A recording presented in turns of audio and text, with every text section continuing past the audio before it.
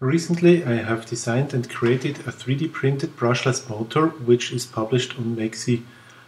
Since the measurements were quite promising, I was always wondering how well this motor performs in a real-life application.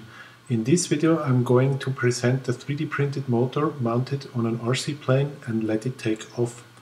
Actually, it's not only the brushless motor which is 3D printed, but also the propeller. This makes the project even more challenging. First, a few words about the motor. The concept is a three-phase brushless outrunner. The motor consists of three main 3D printed parts. First, a stationary piece which includes ball bearings and screw holes for mounting the motor on a car or a plane. Second, another stationary part called stator, where enameled copper wires are wound with a specific pattern into slots. Third, the rotor with 12 neodymium magnets fixed on the shaft. This spinning part encloses the stator and drives a propeller or a pinion gear. As indicated, all 3D printed parts are published on makeSEA. The STL files are free for download. You only need to register your name. There are also very detailed printing and assembly instructions, as well as performance measurements published. You will find a link to makeSEA in the description of this video. From the initial measurements, I knew that the motor has 70 to 90 watts continuous power without getting hot. An airplane needs most power at takeoff. During the flight it's much less, and the ventilation is also much better during the flight. Therefore, it's possible to overload the motor for a short while at takeoff. With that in mind, I can probably get 150 watts on ground. 150 watts is approximately the power of my paper RC plane, which I've presented in an earlier video. As a first test, I've used a regular brushless motor for testing the 3D printed propeller. This version had 3 blades, 9-inch diameter and 4-inch pitch. It draws 12 amps from 3S LiPo. The flight performance with this configuration is excellent. The 3D printed motor, however, will turn much faster with 3S LiPo, which means that it will draw much more than 12 amps.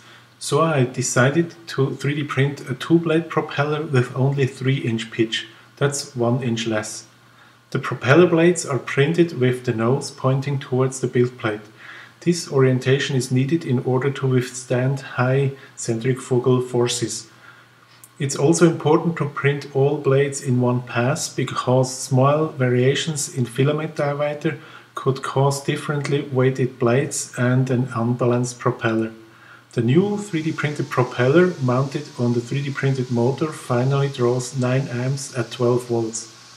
That's a bit more than 100 watts. Rotation speed is 8300 RPM. Probably 3.5-inch pitch would have been ideal, but 2/3 of the power should still be good enough and on the safe side to not burn the motor.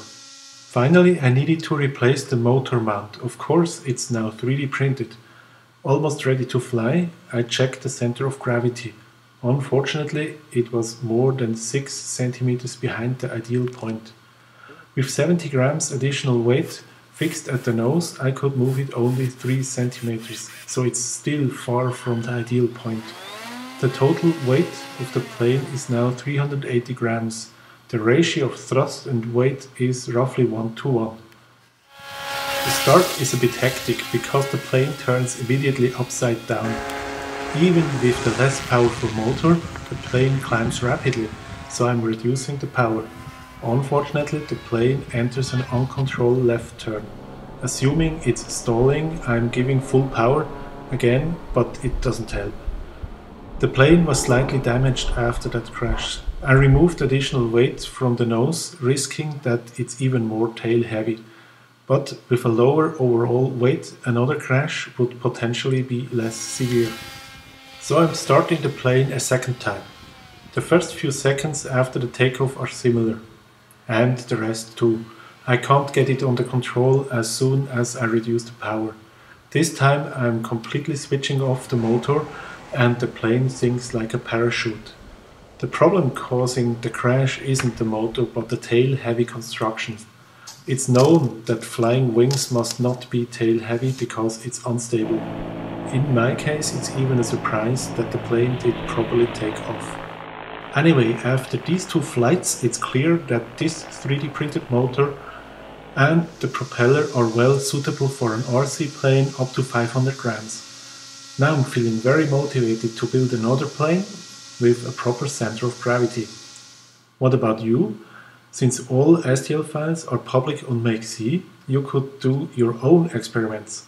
I'd be delighted to see the 3D printed motor taking off at different places around the world.